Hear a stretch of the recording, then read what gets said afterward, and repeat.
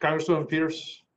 Thank you, Mr. Chairman. I have to laugh because last time you had someone from Duke, this time from NYU Law School. It's like you're working off my resume, so I appreciate that.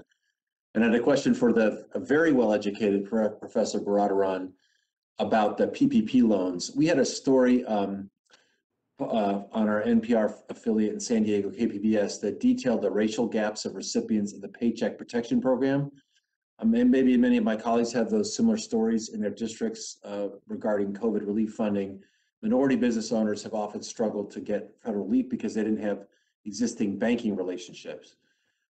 So in response, in a subsequent round, Congress set up a minority set-aside for those businesses so they could get access to loans without fear of tap being shut off before they get a loan. Currently, the PPP is out of funds, but there's still funding left for community development financial institutions that serve low-wealth areas. I wondered if you could touch on the success of these set-asides for underserved businesses, and if you think there's other things Congress should be doing to improve the racial disparities in this type of federal aid. Thank you for the question. It's always nice to see another NYU alum. I think the spirit in which these set-asides were done is exactly the kind of thing that we need to recognize. Recognizing that a program that allows banks to choose the recipients of these subsidies and among their existing customers is always going to have an outcome that is both, disparate impact race-wise, and also is going to exclude people who are unbanked, underbanked, or at the lower income. And so I think if we want to get the thing that we want, which is Black and brown businesses and communities to get those loans, then we have to be very thoughtful about it and target those communities specifically. So I think the ways that the Fed and Congress has adjusted have been exactly the right kinds of responses, and I would hope to see a lot more of that. I think it's been great. Okay, I want to follow up with a housing question too for you also. San Diego, we look back, has a history of redlining and exclusionary zoning, like a lot of communities, where Black and brown residents were shut out from certain areas because the federal government wouldn't back home loans there.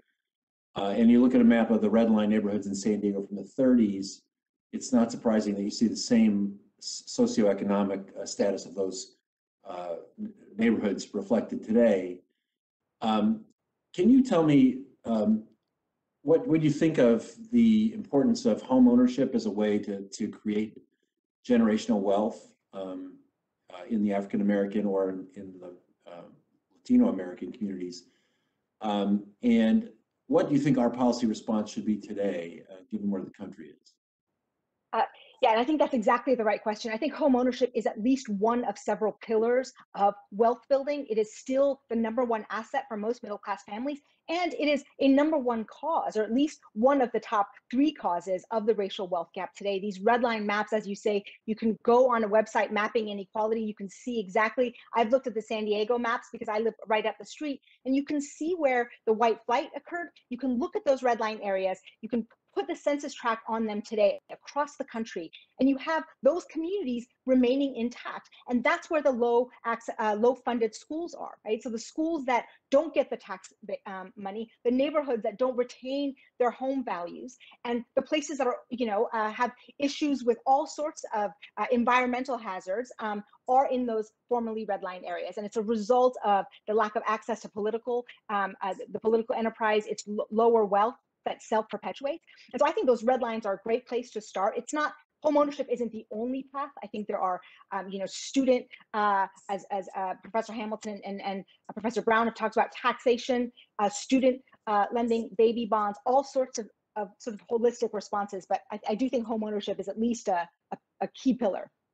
Do you have an idea, though, of what policy responses we might take to encourage more home ownership among those underserved communities? Well, I'm glad you asked. I did write up a 21st Century Homestead Act, which looks at green financing, grants, looks exactly at those redlined communities, and puts in money exactly where it's needed. So it's called the 21st Century Homestead Act, and it's online for free. All right, great. I appreciate it, Professor, and Mr. Chairman, I yield back.